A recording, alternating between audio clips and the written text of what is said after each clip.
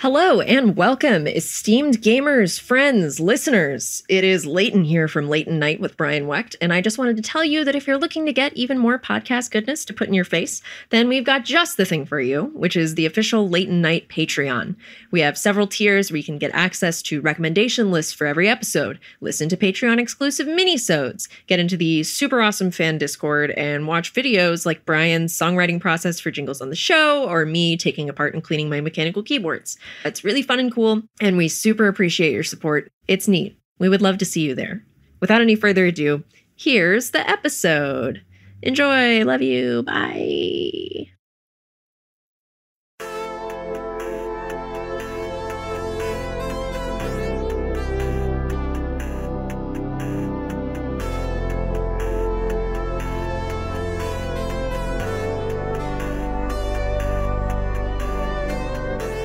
Well, here we are. It's the end of another stunning year of podcasting. Yeah, here we are. I think we're both in extremely chipper moods. Hell yeah. We're living in Biden's America. First of all, this is going to be a two-parter. We're going to do some this week and some next week. And why is that? It's because it's hard to book guests in December. And we decided to stretch this out to 2 episodes rather than do like a rerun or some minis or whatever next week, because we also have enough stuff to make it through 2 episodes. So yeah, it's a year of content. Why the hell not? What's your feeling on the word content? Do you hate it as much as some people do? It was like gamer. I feel like we had to reclaim gamer. Mm-hmm. But now I'm back on the side of hating gamer again, and content just feels like, as much as I hate the word, it's a very useful word. Mm-hmm. I actually picked up Amusing Ourselves to Death this morning after putting it down for a while. You've started it. Yeah, I got like 20% of the way in like months ago. And now I'm just at that sort of like leap from telegraph to television. Stunningly prescient, that book. It's so upsetting to read. Yeah. Great. How much of this episode is going to be us talking?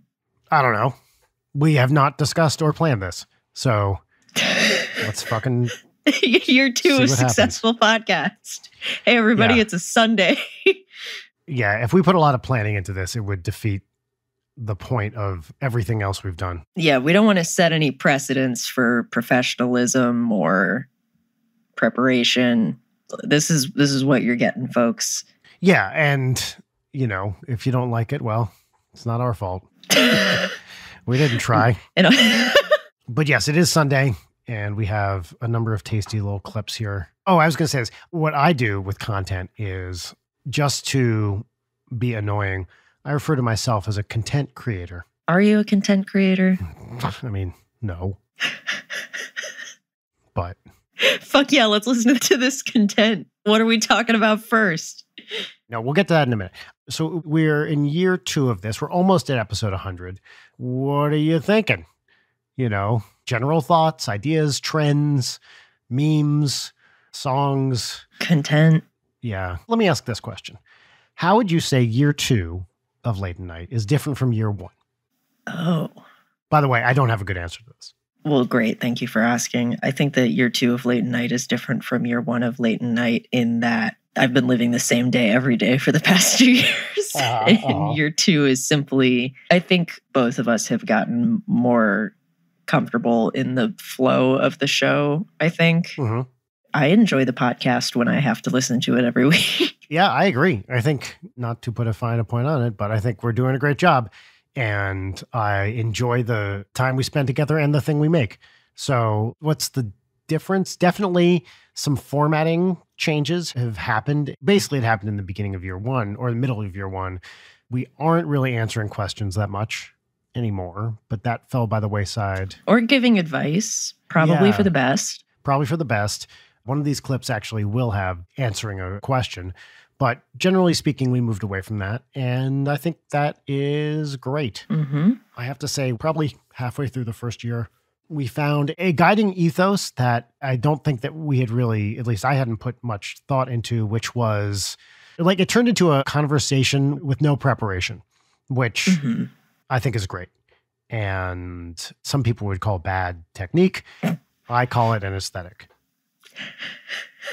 Yeah, I completely agree. And realizing that all the things I like have a similar attitude towards the format and, dare I say, disdain for podcasting as a medium. I don't say that like I hate podcasts. Just, I think a podcast is a pretty objectively silly thing to do. And I think rather than shy away from that, we have leaned into that. Yeah. As Mark Maron has said, who would have thought that everybody wanted to be a bad morning DJ 10 years ago? I think is pretty accurate. For me, I'm normally all about preparation. I like going into a situation not really knowing what to expect in this context. Is we show up and the conversation is what it is. And usually it's pretty light. Sometimes it gets serious. It's rarely unpleasantly contentious. I like it. That's a positive for me. And yeah, when we were talking about this with the What's That From guys with Jeff and Nate, also bears a lot of similarities to what they do, which is why I think we get along so well with them, which is we just show up and talk. And that conversation is going to be interesting, at least to us, while we're having it. Yeah. What's the mini from last week? What was the name of the essay? Oh, Consider the Dick Shroom is what I titled the mini from last week. That's not what I was asking, but what was the what was the essay that the shitty Babbitt composer wrote? He's not a shitty composer. He is an academic composer. His name is Milton Babbitt, and the essay was called Who Cares If You Listen? That. Did you know that the title of that mini was Consider the Dick Shroom? No. Yeah. You know, I like to hang out and have fun, as is well documented here. And I thought that would be a, you know, little Easter egg for all of you Wallace heads out there. I don't know why I have the giggles today. I feel like I'm compensating for the general sense of, hey, everyone, it's a Sunday and it's the middle of the day. Yeah. Has doing this show intensified your fear of repeating yourself? That's a really good question. Not really is the short answer. I, in general, have a fear of repeating myself. So I will often include caveats like, I think I was just saying this, or as I said recently, I kind of do that anyway. So, but at some point, like, I have just learned to not remember everything I say, especially since this is the most that a recorded version of my own voice has been out there. So I'm just kind of fine with it now. If I repeat myself, that's great. And also I have to assume that, and I don't know if this is true, but it is what I'm assuming, that most people listening to the show are not listening to every single episode of it. Like they're coming in, people will start halfway through or whatever, you know, or just with some episode. And it doesn't really matter if we repeat ourselves. And also probably if we're repeating ourselves, it's interesting, or at least interesting enough that we came back to it. So no, I don't really worry about it. Do you? That's a great and much healthier perspective than I've had, which I don't feel a need to elucidate in the face of that better answer. Okay. So your answer, as I understand it, is yes. Yeah, mine is I'm extremely self-conscious about repeating myself, and also just feeling like this is partially due to the world events of the past 2 years, but I don't go anywhere, do anything, or have new experiences or talk to people. So it's a lot of running on the treadmill of my own brain and mouth, which is why I am extremely grateful for guests who are considerably more interesting and have interesting things to say. And you, of course. Well, thank you. Thank you for throwing me in there at the last minute. I think, first of all, you do yourself a great disservice because you have a million interesting things to say. Oh, of course. Of course. Yes. But yeah, the guest is a good point because we have been able to get an interesting assortment of guests from all over the world at this point. So when I think about the future of this show, I think largely not about major formatting changes, which may happen, although I can't imagine at the moment what they would be, but more just like, hey, who else can we get to be on this thing? You know? So that's something from our listeners we always would love to hear. Although, as we've said in the past, please try to make the suggestions like doable. So bear in mind who we are and who we have access to. But yeah, there's lots of cool people I'd love to talk to. Who's your dream guest? Like not worrying about whether you could get him or not. Tim Heidecker is probably a big one for me. Do you think he would fit well with the vibe of this show? Okay, so this is what's influencing me dragging out a silence when you ask who's the top thing. I'm trying to figure out who would actually be a good fit for the show and who would I not be too afraid of to talk to. Right. Well, that's the other side of it. Which obliterates a lot off the table. Yeah, although I bet, no matter who it was, once we got talking, they'd be pretty chill and it would be fine. But yes, there's definitely some nerves. I'm trying to think. He's kind of like a smaller creator, but like Joe Rogan. I've never heard of him. Really? Yeah. He has a really cool vibe. He sounds smart from what you're telling me. Just I hear the name and I think that guy knows a lot. Intelligence. Hey, he's just asking questions. There's a term that the Skeptics Guide folks have, which I like, which is they take the acronym for just asking questions, JAQ, and anytime someone goes, I'm just asking questions, they call that jacking off, which I think is great. I enjoy that. All right. Why don't we listen to some clips? Yeah. Which one feels good to start with? What the hell is marriage counseling? Okay. That's a good one. Yeah. Okay. So this first clip, this was the episode we recorded during our live stream, which was our 300 patron goal. And Rachel and I had prearranged a bit where she would interrupt as if I was missing a marriage counseling session. And this resulted in one of my favorite possible outcomes, which is taking a beloved friend and putting them in a position of extreme emotional distress. And that's all I'm going to say to set this up. This is episode 50. We called this clip Marriage Counseling, and it comes in part 1 and part 2, which is an epilogue after the episode. Oh, I see. Okay. This is number 1, Marriage Counseling 1. Yeah. Ready? 3, 2, 1, play. Can I try explaining my understanding of the pentatonic scale to you? I found a worse way to explain this than using the chord organ on my desk. The chord organ is that famous instrument that like Daniel Johnston played. Leighton, keep this in the pocket, but we got to tell the Daniel Johnston story later. I think I've told that story on this show. Daniel Johnston story. We watched the guy cry. Oh, fuck you. Fuck you for pulling this out. I found the one thing worse than the chord organ. It's a melodica. Yeah. Oh, God. Guys, everybody, Vernon is reverse vaping right now. He's tone vaping. The melodica is the tone vape. That's right. The jewel organ. I'm very proud of myself for that. In terms of my understanding of music. Sorry, hold on. What? It's our counseling session. Our marriage counseling is starting. No, I'm busy. I can't make it. Just wrap it up. I can't make it. You can wrap it up. I'll call you. Wrap it up. No, I'm busy. It's starting. I can't do marriage counseling right. I'm sorry. No, this is what I have to deal with every time we get on a call to fucking write or watch a film. It's always, I leave to go piss, and then I come back and he's playing the Decemberists on the goddamn ukulele. It's so upsetting. Yeah. Okay. Do whatever the fuck it is you're going to do with that thing so we can put it away. Yeah, okay. For the longest time, I didn't have a really understanding of the concept of a major scale or... Dr. Fisher says that this is sorry, I'm sorry. You have to commit. So you have I to can't. commit. I'm working. I don't get paid for this. You know that, right? Sorry, guys. I never really understood the major scale or like why that shit sounded good. I just assumed it sounded good. And what I didn't realize that I thought scales were just like... Oh, I'm so sorry, Vernon. What? You are 53 years old. It is time for you to grow up and come out here and save our marriage. Anyway. Do you want to...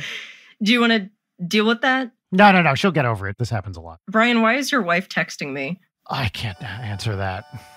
She says to come over. Don't come over. No. Do not enable her. I thought I was supposed to be a part of this family therapy session. Let's get back to the music. We'll talk about this later. All right, so that's clip 1. Now let's move on to clip 2. Great. 3, 2, 1, play. Hey, everybody, it's Brian. After we finished recording this episode, Leighton and Vernon and I hopped on a little Discord call where we learned that Vernon did not think that Rachel's interruptions about marriage counseling were a bit. And this makes me really, really, really happy just because I think that's very, very funny. So as soon as we realized what was going on, Leighton started recording our Discord call. So I present to you now the audio from that call. One of mine and Leighton's favorite things to watch is Custom Girl 420's wife coming in and starting shit with him while he was on... He was on a live stream and his wife comes in and screams at him and so Like the whole time I felt on my back foot because like I was like, oh, Nice. it's weird. Do I talk about this? No, we talked about doing that bit. I asked her if she wanted to interrupt with a bit, and she came up with that. Fucking brilliant. You guys are sick. You knew that was a bit, right? I immediately knew it was a bit, yeah. I was trying my fucking hardest to talk about the major pentatonic scale, which I know very little about. No, so you were just nervously playing the fucking melodic, just That like makes the it show so must much go. better. Because like I was like, all right, I sort of have this bit half formed. If I concentrate, I can sort of lay the tracks of the bit in front of me. Well, the other thing is she couldn't hear you, and she timed it so that every time you started to talk, it was a complete coincidence, and it worked out so great. I love it so Right, much. man. Brian, will you call Rachel in? Every scam needs a patsy, Leighton, and you played the patsy perfectly. Hi, Rachel. Vernon has Darling. something he wants to tell you. I thought it was real the entire time. I spent the rest of the record like, God, like I can't wait to get off of this call so I can smoke weed and process that. Like, Oh, honey, I'm so sorry. no, don't be. This is the equivalent of like getting gold in the Olympics, right? Like you Yeah, you did knocked it. You that sold bit it. out of the park, Rachel. Jesus I'm Christ. so sorry. Rachel, the highest fucking honors. I cannot express to you how Oh. deeply impressed I am with your comedic timing and ability. Oh, thank you. And that's that. A detail that I really love that I forgot about is that Rachel says you are 53 years old. I know. Yeah. It's so But funny. Vernon wasn't the only one who thought it was real. Yes. God bless anybody who watched that stream. I could totally see buying it as a very like conflict attuned person. I Mhm. understand. Well, Rachel's a very good actor. She is. And she had an amazing scene partner, of course, as well. Mm. You know, what can I say? You draw from your life to bring that to the stage. And I think we did that successfully. How's Dr. Fisher doing? I don't know. I don't talk to him anymore. Oh, yikes. That explains a lot. End of improv. Great. See, and that's how you keep it going. That's Yeah. called Yes, and I'm done. Yes, and I'm done. That's whatever the final episode of Late Night is. That's the title. Yes, and I'm done. Listening to it in retrospect, also, I can really hear Vernon getting more nervous, which is so funny. I love that he pulled out. I'm roasting him for it in the clip, but the melodica is objectively the funniest instrument he could have pulled out to be the soundtrack to Marital Discord. Totally. And the fact that you called him out, you mentioned the Decemberists specifically, is a Mhm. very, very nice detail. But it's true. It's completely true. The Mariner's Revenge song, my God.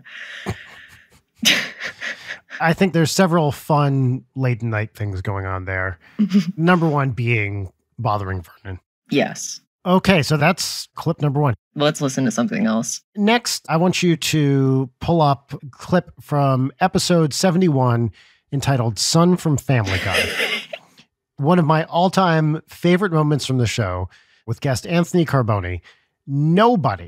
Nobody could remember the name of the son from Family Guy. And a testament to the amazing writing of Seth MacFarlane and the Family Guy staff, we could not remember the name of this character that has been on the air for 20-something years and is something that is unthinkable to me on almost any other show. This character was just a complete blank to everybody involved. Excellent. Am I ruining it by saying what happens before it happens? I feel like maybe a little bit less of saying what happens before it. I actually like the idea of just ambushing people with clips. Yeah. We can say a little bit about who the guest is. And then reacting after. Yeah. Okay. Do you want to give a little Notes app apology before we move on to account for your wrongs? Yeah. If I ruin this episode for anybody listening to it, it wasn't my fault because Leighton texted me and told me to do it. But I do feel like you can't really say anything anymore.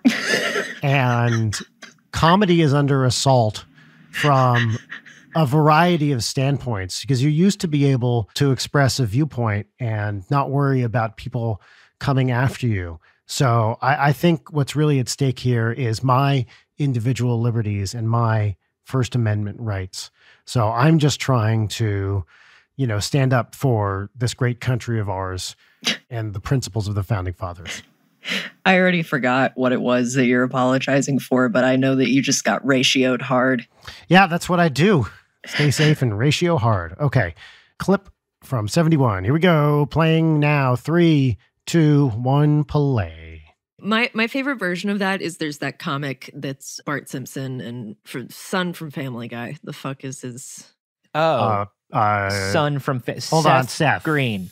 Peter and not Stewie. Griffin. And why? Oh, wow. Davy Davy Boy Griffin. Meg. Peter. Stewie. Brian Dog. Lois. And Seth Green. Is it Seth? No, but Seth Green does the voice. It is Marky Boy. This is astonishing that we can't remember. Stevie Ray Griffin. We can't. No one looked this up. Lil Lord Fauntleroy Griffin. Dave, I'm going to throw out names. Joe. Old Slim. Mark. Joey Let's Jojo name more- Shabadoo. There's Quagmire. Yeah, Quagmire. Cleveland. And who's Patrick Warburton is Joe? Is Joe the name of that character?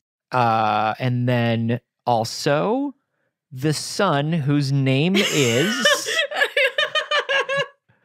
Mario? I cannot believe this. Is Luigi.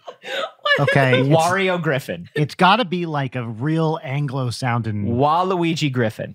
What about, aren't they vaguely Irish? Sure. Aloysius T. Griffin. Let's go through different letters. A. No, it's a consonant. B. It feels like it's a consonant, Chris. right? Chris. Chris. It's Chris. It's Chris Griffin. Wow. Anyway, it's Chris Griffin and Bart Simpson, and they're in couples therapy talking about their shitty dads. Oh, I and love it's a that. great comic. It's so good.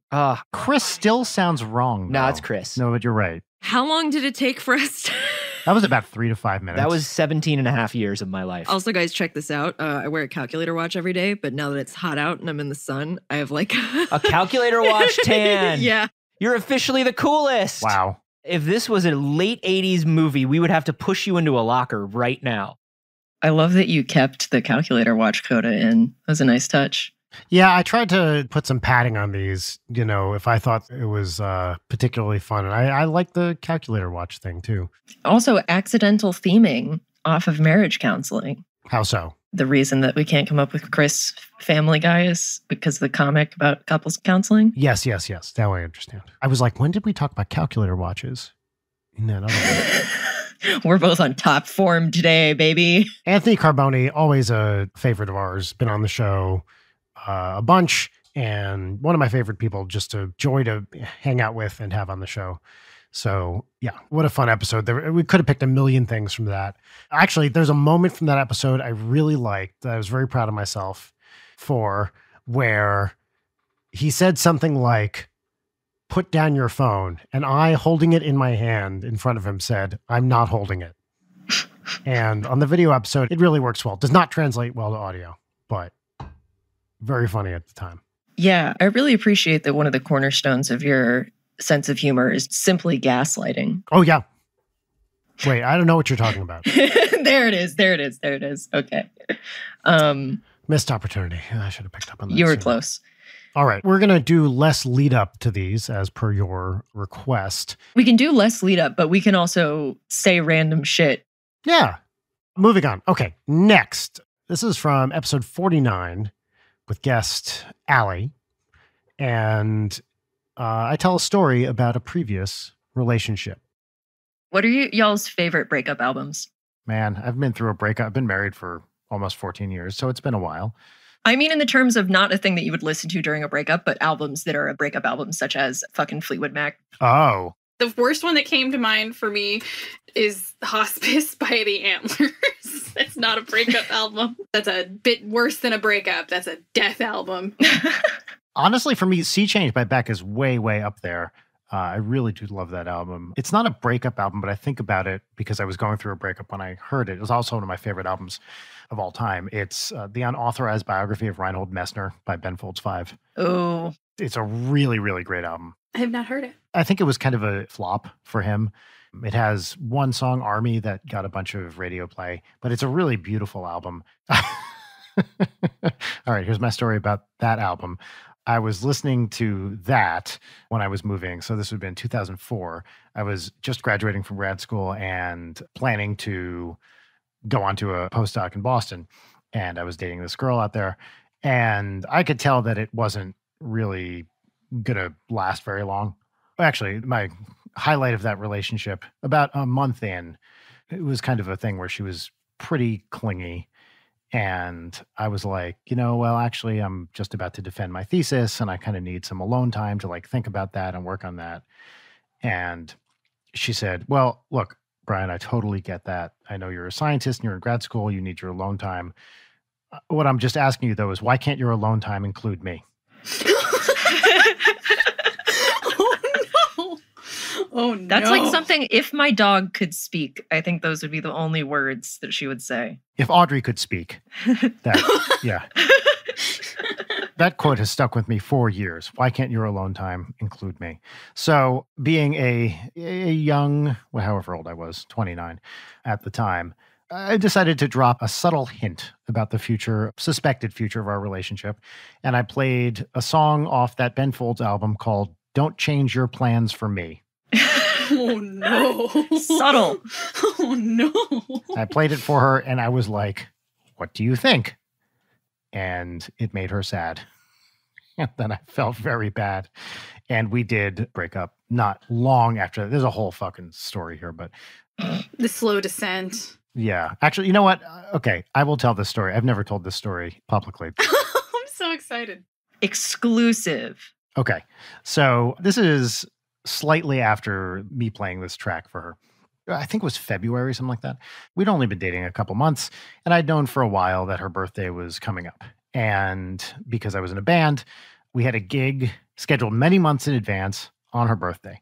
I'm going to make up a name. Give me a female name. Jane. I'll call her Jane.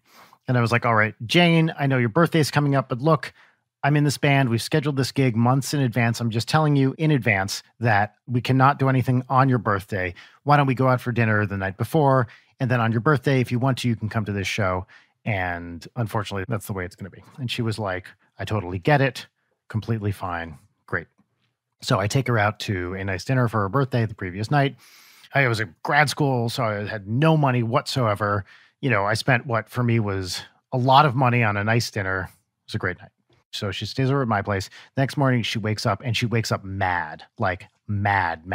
Oh, no. And I was like, all right, Jane, what's up? And she's like, I can't believe it's my birthday. We can't hang out tonight. So mad. And I was like, look, I'm so sorry.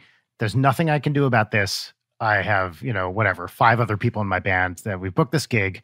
This is just what it has to be. And I'm sorry. You're just mad. Flash forward to the end of the day, experienced a whole day of this woman just being furious with me, like simmering anger. And so I have to go, I load in. After we load in, she comes with me. She's just standing pouting the whole time, very, very mad. So I take her across the street for a quick Mexican dinner. There was a little burrito place. We get some burritos. She's mad the whole time. I'm just like, Jane, what am I supposed to do here? I'm a part of this band. I can't just leave. Flash forward a little bit more. We're in the gig. She stands front and fucking center next to the stage, arms crossed, furious the entire time. Entire time. And I remember talking to her. I'm like, can you just move? Like, can you stand somewhere else? We're playing a show. Killing the vibe. Just move, please. Like a gargoyle just looking over you. She's like, I can't believe I'm not even getting free drinks on my birthday. I'm like, what? I don't get free drinks here. Do you understand my deal? We're not a popular band. We're at the phase where you pay to be there. Yeah. Our deal with this bar was we got unlimited Miller Lights, and that was it.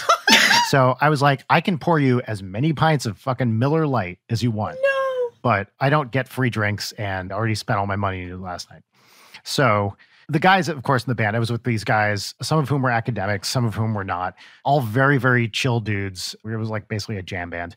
And throughout this whole thing, they were like, what is up with that chick? Like, what is going on with Jane? And I was like, she's mad, this birthday thing. And they had already seen some warning signs before this, which I won't get into. As is always the case with the bros. Oh, yeah, the boys. They know. because she'd constantly told me, she was like, why do all your friends hate me? I was like, I don't think they hate you. Oh, no. I think you're just maybe a little standoffish around them. Well, that caused a whole argument, which I don't need to detail. I love that I just know this person and have had to encounter this person repeatedly. Yeah, exactly same. You know this person 100%. So anyway, one of our covers, we did a few covers. We were mostly originals, but we did a bunch of covers too. And one of our covers was a Ben Folds song. Here we go. Okay. But she did not put those two together. All right. So that's not even the point of the story. There's actually a coincidence from the point of view of the story. Oh, no. So the name of the song was Song for the Dumped. Excellent song. Prophetic. Do you know this song? Yeah, I love that song. It's a great song. It has a great piano solo in it. It's just awesome. So I'm like, I'm in this band. I'm playing a bunch of instruments. I'm setting up. I'm trying to deal with this angry girlfriend and the whole thing. And I hear the song being counted off, 1, 2, 3, 4. And as it's being counted off, she turns tail and storms out of this bar. And I was like, what the fuck is going on? And of course, the song's starting, so I just play it. No idea what happened. Get done with the gig. She was simmering before. Now she is full-blown rage. And of course, I have to break down, and then we leave. She comes back to my place with me. Why? I don't know. But she came back with me, and she's mad the whole time. She's like not even talking. And we go to sleep. I wake up the next morning. She's sitting up in bed, mad. And I'm like, Jane, what is going on? Like, why did you leave this gig? You're like, why are you so mad? One of the guys in my band was named Rusty. She goes, you heard what Rusty said. And I was like, what? She's like, before that song, the dumped song. And I was like, no, what did Rusty say? She's like, I know what he said. Like, I definitely heard it. I was like, just tell me what he said. She goes, when he was introducing the song, he said, this song's for everybody that needs to break up with their girlfriends, like Brian. And I was like, there is no way he said that. A, because I didn't hear it. And B, because he would not do that. He just would not do that. We loaded out at like 4 a.m. or something. I wake up at, 8 a.m. So we're up in bed. We're discussing this. And she's like, fucking call him if you're so sure. Call him right now. What? And me being a consummate professional, I was like, yeah, okay. Oh my God. I call Rusty and I'm like, dude, I am so sorry. Help me out here. Did you say this thing that Jane said? And he's like, no, of course not. Are you crazy? And I was like, okay, thanks. Go back to sleep. Click. Huge fight. We break up. Like that day, that morning, we break up. That sounds like such a fucking relief.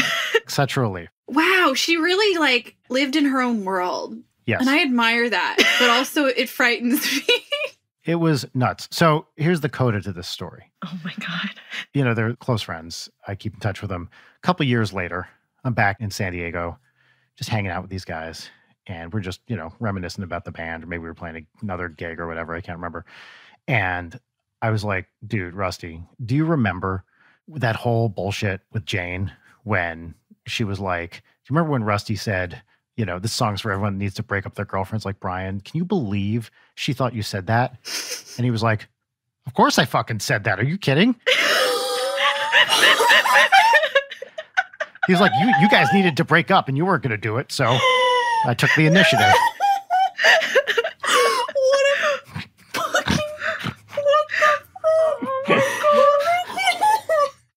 And so did that just skate over your head while on stage?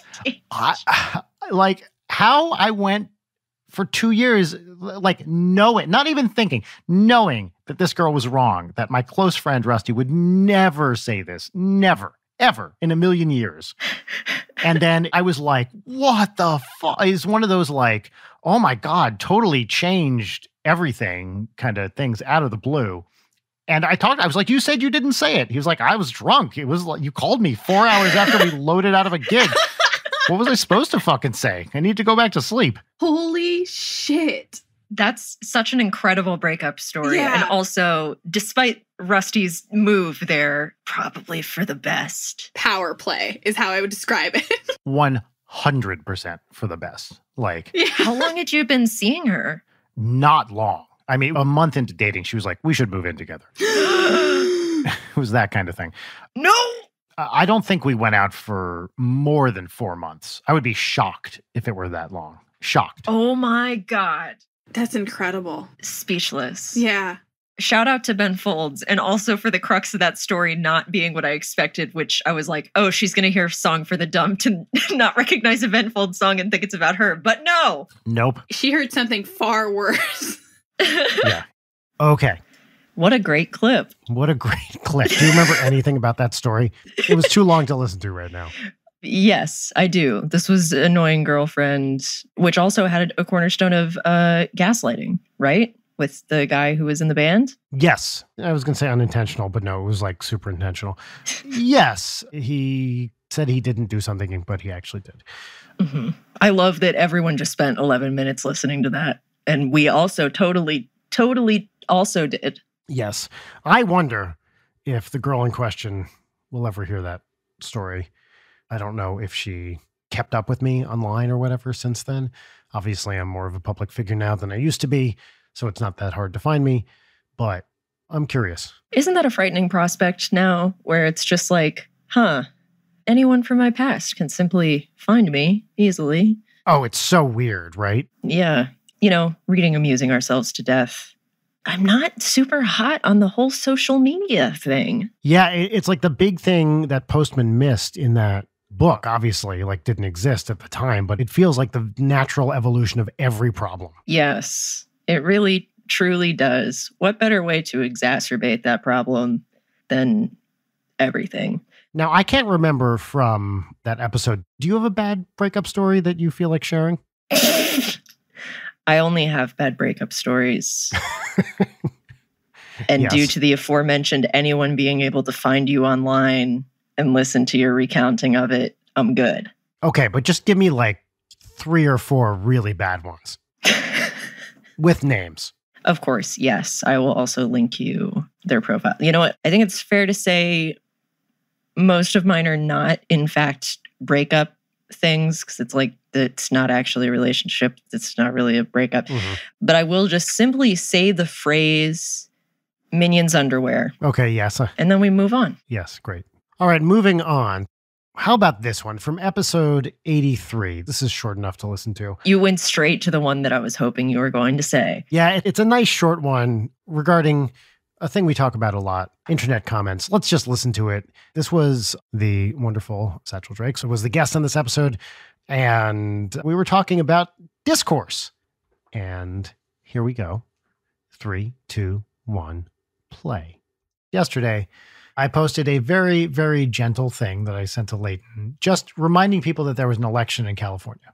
And stating how you voted in said election. It said, if you're a California voter, vote in the recall election.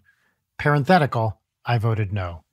And the toxicity of the comments was intense in such a way where I was like, on Instagram? Not on Twitter. I posted basically the same thing on Twitter. Like literally the Instagram post was a picture of my tweet about the same thing. Twitter comments, there wasn't much there. Instagram went off. And I was very puzzled by that. Not that negativity exists on Instagram. Like, of course it does. But just that where I thought if any community reacts to this, it's going to be Twitter people, basically because of shareability. Maybe it's just that expectation of what you tweeted is a very Twitter thing to tweet.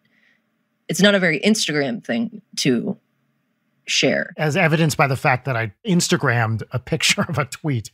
So, No. like, I mean, taken aback is the wrong word. I was just like, oh, wow, I guess this is where this argument's going down. There's something so particularly terrible about when people get into arguments with each other under your post, because A, it's stressful for you, because then it's usually about you or what you have said. But then there's the additional element of like, man, people are like having shitty moments in their day because they're arguing with each other on the comments of this thing that I have to keep getting notifications every time they throw a dunk on. Like, Yeah. no, thank you. And the other thing is with Instagram arguments, the threading sucks Yeah. on it. So you can never tell who is really responding to what. Yeah. Right. And then you keep doing the read more, read more, read more. And it's just like paragraphs of text to get to the incite. It like, Yeah. I didn't send this to you, Leighton. I did take a screenshot of what my favorite comment was, which I'll read to you. This is where everyone slowly learns that a PhD is just a piece of paper and not a sign of overall intelligence. God. Yeah, wait, it gets better. This. You pay the schools enough money and adopt their ritualistic ideals, and you will be given the paper of solidarity. That feels like a fucking copy paste. Wow. It's personal enough that I don't think it's a bot, but it's also stupid enough that maybe it is. I can't with these discourse queens. I know. Discourse queens. Yeah. Yes, that's a great term for who this person is. Oh, the paper of solidarity. Yeah. Internet discourse.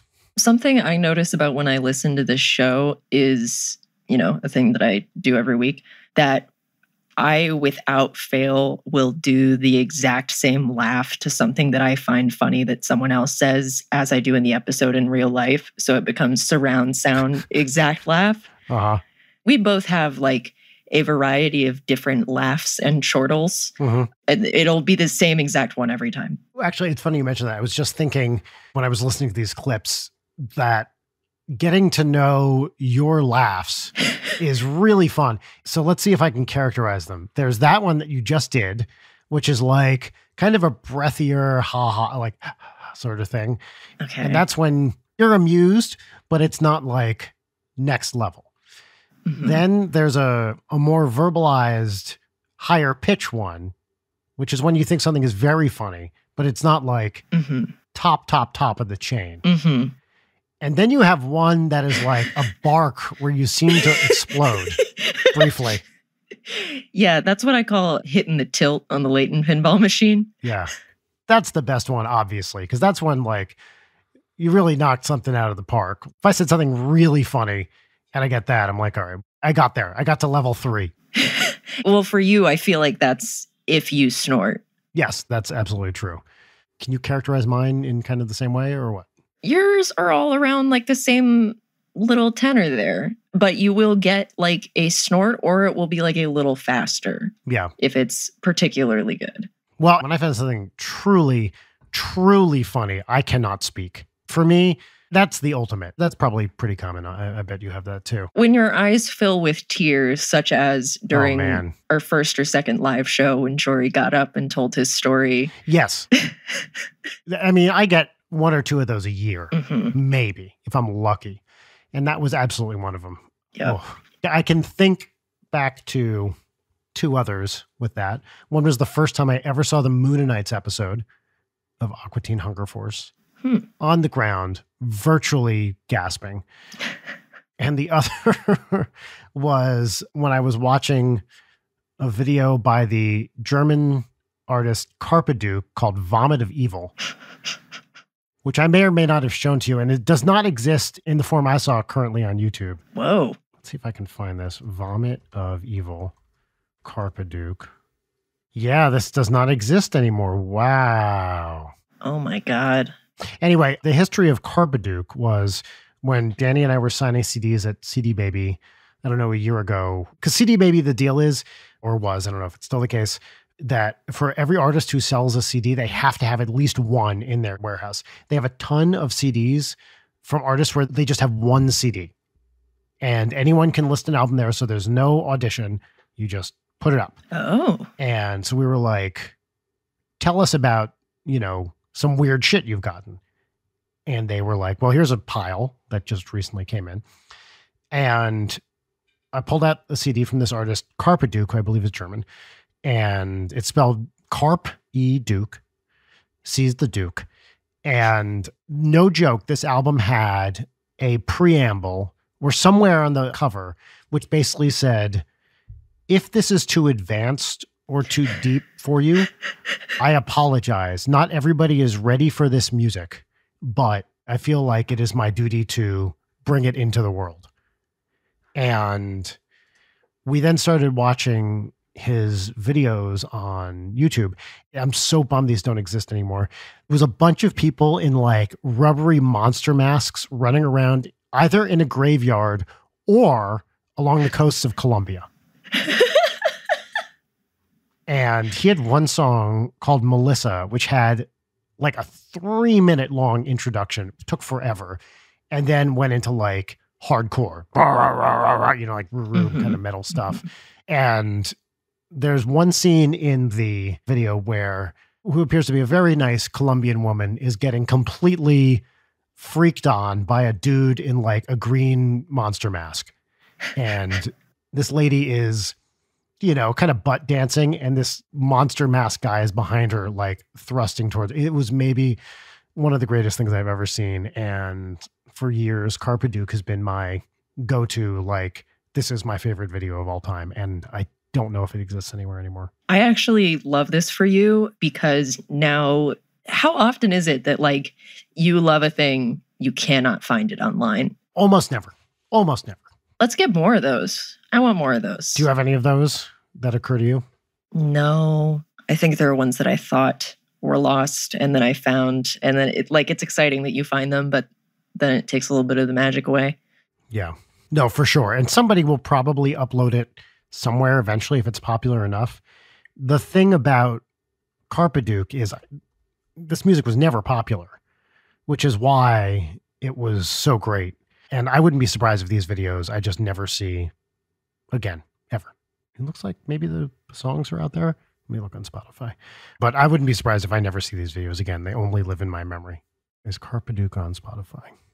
I don't think so. Wow. What's another clip? Oh, yeah, fine. I guess we'll get back to this. You know, the best of episode that we're doing and all. Yeah, sorry, I was talking about Carpe Duke. How about episode 79? Yes, that's a very good one. Guest on this episode, my own sister, Stephanie Wecht, a wonderful and accomplished person whose birthday happens to be today, by the way, that we're recording. Happy birthday. Yep, I talked to her this morning. And yeah, it was fun to have her on. And let's play the clip. 3, 2, 1, play. Stephanie, what are the truly embarrassing or awful stories you can tell about me as a child? Do you remember anything? Well, you know my favorite story. Is this the God's phone number story? Yeah, it is. Well, then please tell it. So we were on, I think it was one of the road trips that we took. Our parents always, for a long time, had a van. And it was one of those like old, probably like 70s, 80s vans. There was like a bed in the back. You didn't have to be seat belted in. The back seat was a bench seat that would fold down into a bed. Yep. Wow. And there was like even like a very early on like TV that was up there. Yeah, we had one van and then the upgraded van, which was like, I remember it being blue and gray, right? Yeah. So right behind the driver's and passenger's seat in the middle, up, there was a tiny little TV, which was maybe like a 4-inch screen or something. Yeah, you couldn't see anything. Like a little TV. You couldn't see anything. I love that. Yeah.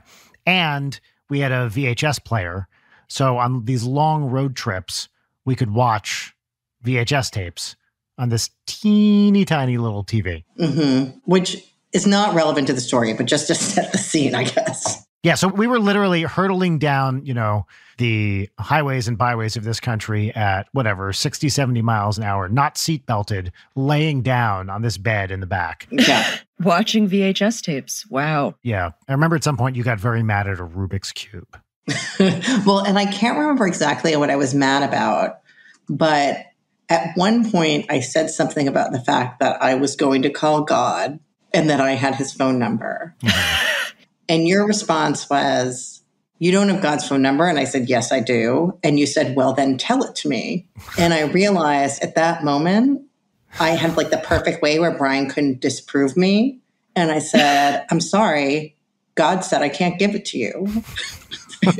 And this drove him insane. I was very upset. Because he had no way to prove that I did not have God's phone number because God wouldn't let me give it to him. I had trapped him in like the most perfect way possible. And he was furious. And I think this went on forever with him just saying, tell me what it is. And me saying, I'm sorry. God says you can't have it. This is exactly how religion works.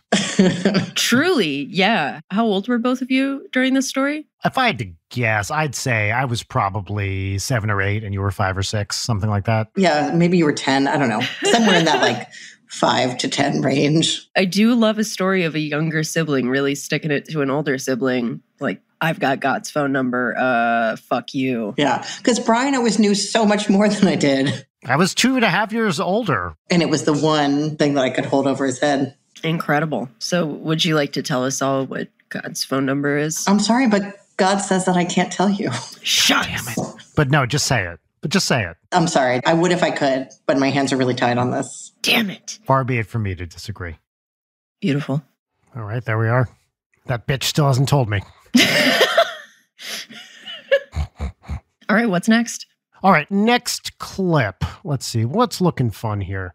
Any of these jumping out at you? I imagine we're going to do a big batch of the What's Poppins. All right. So, Leighton, every week on the show, we have a pop culture segment where you get to recommend a book, a movie, a song, video game, something that is interesting to you, something that you've experienced or consumed recently. And the name of that segment is What's Poppin'. So the thing that's interesting about that segment is it has a theme song, which I like to play for our guests, but often to put them in the right frame of mind, because it's not the kind of thing you can go into just kind of cold. It wouldn't really work that well, you know, like much of modern music, it requires some context or some education to be able to properly appreciate. I always like to set it up for them. And I've heard a variety of reactions to these setups that I like to do for the benefit, I should say, of the guests. Some people have told me that they're great. Some people have told me that they're amazing. Some people have told me that they're perfect. Some people have told me that literally I shouldn't change a thing about what I'm doing. Other people have said it's the highlight of the show. Still more people have called it a cultural touchstone. The reactions really are truly all over the map, you know, on the spectrum from enthusiastic assent to overwhelming approval. Really, we touch everything. And I thought it'd be fun for this best of here to include some of these setups for the What's Poppin' segment, and not really the segment itself, but really the lead up to the segment, which again is the context providing. Because who cares about the segment itself, right? Well, I believe nothing from an actual full What's Poppin' segment has made it onto the best of 2021, because that's not the interesting part. The interesting part is the theme song.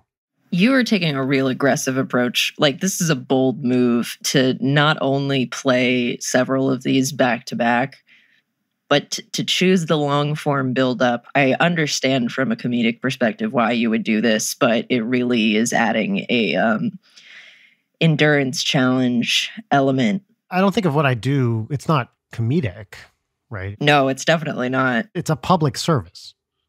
Right. I'm not doing this for my benefit. Play your public service announcement. I have other stuff to do. So first, we're going to start off with episode 65 with guest Aaron Hansen, where we had a really, really fun intro to What's Poppin'. So Leighton, let's play this together. This episode 65, 3, 2, 1, go. I want to show you this video. Okay. This is Guitar Center Drum Off 2012 finalist.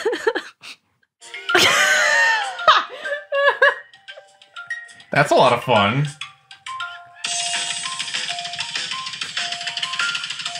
Okay. I don't know how something can be simultaneously so impressive and so douchey. You know, I do have a wife that's waiting for me at home. It's almost done. Brian, I fucking swear to God. In 5 more minutes. If you do this... and hold on, there was no switch to like a stick cam or whatever the fuck? No, I just like that video. Oh, that's nice. Yeah, there was some good camera work there, though, right? Do your fucking segment, okay, Brian. So our first segment is our pop culture recommendation segment. Yeah. So you get to recommend anything you've been enjoying recently, book, movie, video game, whatever it is. Sure. The segment is called What's Popping? What's Poppin'? And here's the theme song. Should be coming through your headphones. No, I don't. You know, let me try. there is a style of comedy. Let me try it again, Brian. Let me try it again. Hold on. I think the interface might not be working. Yeah. Got it. It's going to work. Yeah. Yeah, go ahead. That's good. That's good. You know, Brian, you have a the theme song is still going. Yeah. And it's 5 minutes, you said? Or did you restart it? I restarted it. Okay. And that's the What's Poppin' theme song. Awesome. I hate you so fucking much. There's a style of comedy that you do, I think. You know, when you're in improv, right? Yeah. You do this thing where I have no idea how to participate. You know, in improv comedy, usually it's like, here you go. But with you, it's just kind of like, fuck! Just huck the ball right at my feet. I'm like, wow, Jesus! I don't know how to react to that. That's your style of comedy. No, it's not. Yeah. Aaron, you put that so articulately in a way that having to deal with this shit every week. My goal is to set other people up to look great. And I think I did that today. How long is the theme song? It's when the real one is like 2 seconds. What's poppin'? What's poppin'? Oh, wow. That's the bit. Oh, okay. This is our first time doing it live, though. I think it worked really well. Okay, cool. Is it still going? Is that the joke? No. Now As we're you moving said, on. it's just fuck you. You can't participate. So I'm gonna. I'll start. It's really Yeah. yeah. Share your recommendation, Brian. All right, that was number one. Now, a close collaborator of ours, mine, Aaron's, yours, Ross, was on another episode where we did a What's Poppin' bit, and let's play that one. Yes. All right, so this is episode 80. Ross, What's Poppin'? Here we go. 3, 2, 1, play. Should we move on to segments? Sure. It means just we're transitioning to the next part of the show, Ross. Ross, you appear agitated. Are you okay? No, I'm fine. Yeah, I'm good. Because there's nothing to worry about with these segments. Have you heard this show before, Ross? No. Good. You're sure you don't need a break? Should I get one? No. we it's better if we just move on. Is something bad happening? No. Nothing. Ross, nothing bad is happening. It's just we're moving on to segments. Let's go. So our first segment, this is our pop culture recommendation segment. It's called What's Pop? Now, we've talked a lot about media and stuff we've been watching or whatever so far in the show, but you get to explicitly recommend one thing, book, album, video game, whatever, movie, doesn't matter, some pop culture thing that you like, and Leighton and I will do the same. But the whole point of this segment, other than the recommendation part, is that, Okay. so you're aware that I'm a musician, right? No. Okay. Well, I am. I'm in this band called Ninja Sex Party, and I'm in another band called Starbomb. I'll check them out someday.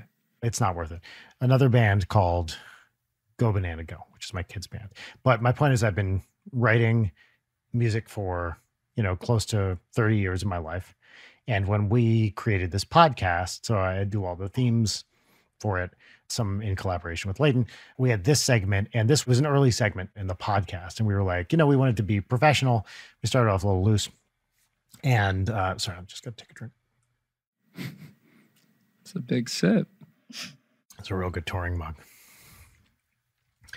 That's much better. We wanted to be professional, so we decided, like many other podcasts, rather than just having a loose conversation happening, we wanted to have some proper segments that could, differentiate the second half of the show from the first half. So I wrote this theme song for it. And the goal with the theme song, which you'll hear when I play it for you, is to really drive home the professionalism of this show. I try not to put too much ego into the show, even though my full name is in the title. Leighton's name, of course, is there too.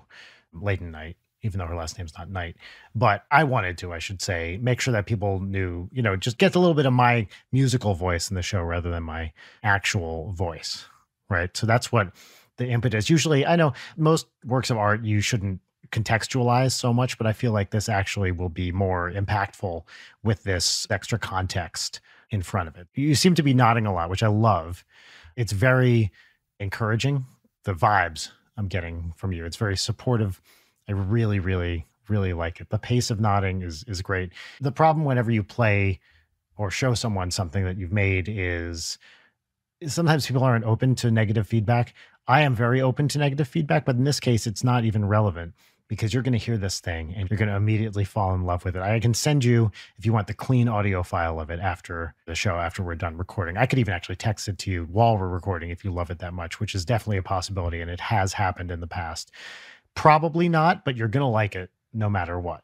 So the theme song I'm talking about, I feel like you might have lost the thread a little bit here. The theme song that I'm talking about in question is the theme song for the What's Poppin' segment. And this is the segment where we get to recommend a book, a movie, a video game, or what? Leighton is smiling. I'm sorry, I was responding to a vibe there. And I'm going to play that theme song for you in just a second, as soon as I take another drink. You know, I like this real good tour. Oh, you know what? The mug wasn't open. All right. Here we go. Counting down to the theme song. In 20, 19, 18. Oh, I gotta go to the bathroom. 17, I'll be right back. 16, 15, 14, 13, 12, 11, 10, 9, 8, 7, 6, 5, 4, 3. God, I hope he doesn't come back. Y'all can't handle this. 2, 1. Play. What's poppin'? What's poppin'? All right. And that's the What's Poppin' theme. Mm-hmm. What did you think? What was happening? The What's Poppin' theme. I'm just asking you what you thought. What was that? The What's Poppin' theme. I'm just asking you what you thought. I can't hear you. It's the What's Poppin' theme. I'm just asking you what you thought. Huh? Yeah, the theme to What's Happening. I'm just popping you what you thought. What? Here. We can't hear you, Brian. It's the theme song to What's Poppin'. I hear it. All right, what'd you think? It's pretty good. Cool. With the, distance from having recorded that episode, I forgot that Ross and I were both legitimately having problems hearing you, and neither of us said anything except for that one moment where we were both fucking with you. Yeah. Which I didn't realize until way later in the episode because no one thought to say anything. Here's something that I'd like to bring up about What's Poppin' and the bit with the theme song in particular, because you spend so much time, introducing this segment. And I know you put a lot of work into making the music for this show, and it's very much appreciated. Thank you. But I just have a question about like a really specific part of the theme song. Mm-hmm. You're really big on, God, how do you do this every week? This fucking sucks to do, Brian. I don't know what you're talking about. My legitimate question is there a Discord notification sound in What's Poppin'? Oh, not on purpose, no. Okay. I think you should add one. Because it totally sounds like it. Huh. I don't want to get in your business, but I think it would be pretty funny if you shoved one in there every once in a while, because I hear one every single time. Huh, interesting. At the end. People listening tell me I'm not alone. Every time I hear it, in the last couple of seconds, I hear a Discord notification. And I have those completely turned off. So it's not. Anyway, that's my late night conspiracy theory. Oh, interesting. What's poppin'? What's poppin'? Moving on. This next What's Poppin' is my favorite What's Poppin' of all time, but we're missing a big element of it with this being an audio episode. The operative part of why this is so funny to me is because of what was happening on the video. How much do I spoil? As much as you want. I'm not sure I've had a harder time keeping a straight face over the course of this show, but the progression of me visibly losing it is extremely funny, in my opinion.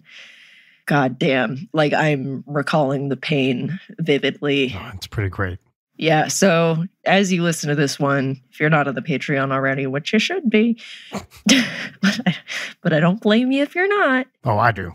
Blame him enough for both of us. But just imagine me just looking like I am just a woman ruined. All right. Well, this is from episode 93 with the amazing Jory Griffiths. Enjoy. Wow, Jory. Listen, I need to go pee. Does anyone else need a bathroom or otherwise break? I probably would do that. All right. I'm going to sit and stare at my computer. That sounds great. Say stuff. Let's just keep this running. Don't turn it off. And we'll come back in a couple minutes, and then we'll move on to segments, which I'm very excited about. Wow. But I'm always excited about them. So don't read anything into them. Wait. Jory, stay on. You stay on. Brian, leave. I can't hear. Jory, come back. I took off the headphones. I can't. No, Jory, come back. What? Jory, come back. Brian's going to try to do his fucking What's Poppin' bit on you, and I need you to fucking be on my side for this. Do I just like stone face it, or? I say that his bit makes you uncomfortable, like viscerally, that like you're really uncomfortable with the position that he puts, or any sort of thing, because if you say either the song was horrible or it was really great and he doesn't play it, you've played into his game, you know? Yeah, I think last time I said it was great. Yeah, just whatever you do, don't do that. Just don't humor it. Just shut it down. Okay, great. And then this will play at the end of this podcast episode, like the phone call from the end of a Metal Gear game, or like a post-credits MCU thing or something. Go use the restroom. Hey, late night listeners, so hope you enjoyed that. Hey, Brian, editing this episode, you didn't hear that. All right. Well, it's time for segments, which is very exciting. Now, actually, it's time to introduce the show. So everybody... Right. This is Late Night with Brian Wecht. Over here we have Leighton Gray.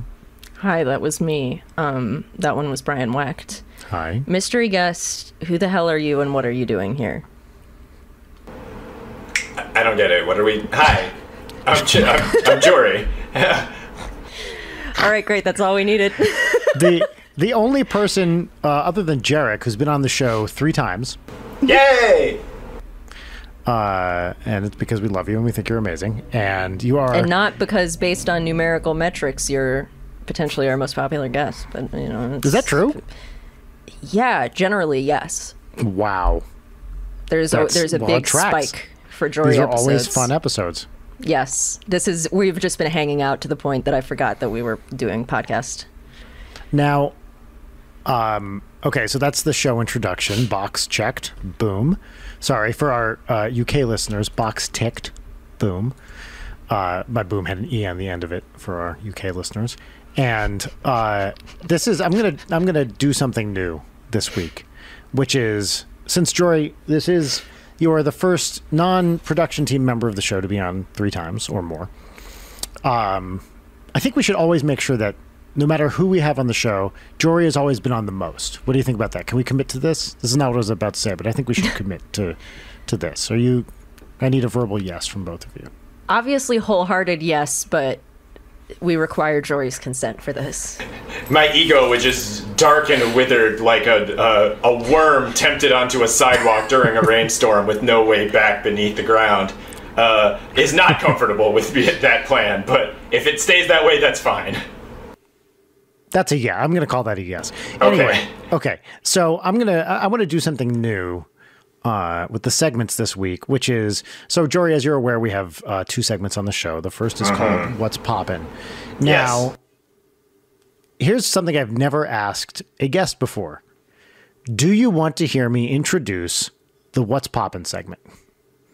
You can say yes or no. There are no correct answers.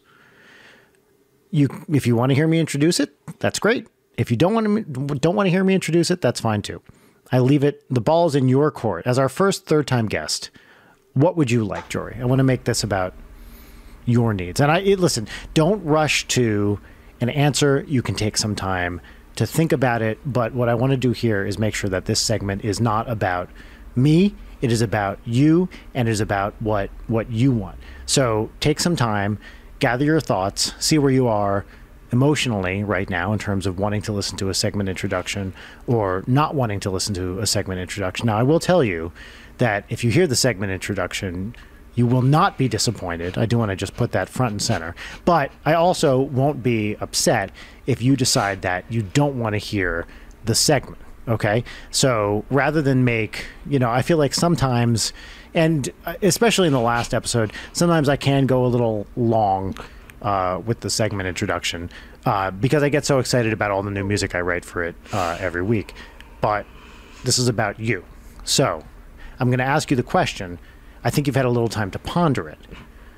Do you want to hear the What's Poppin' intro? And again, you can say yes, you can say no, you can say you need more time. Actually, I should have said that too. If you need some more time to think about it, to reflect, you can talk to Leighton about it if you want. Actually, that's fine too. You can have a conversation. This show is what am I trying to say? If we are nothing else, we are a conversation. Please, I'm trying to talk to Jory. So just give me a fucking second, please. We are a conversation. So if you need to have a conversation about it, we can have a conversation. So Jory, would you like to hear the What's Poppin' introduction?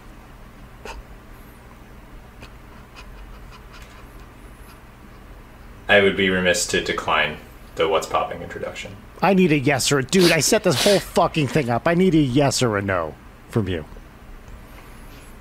Brian, this is seeming diminishingly like it is like with regards to my comfort.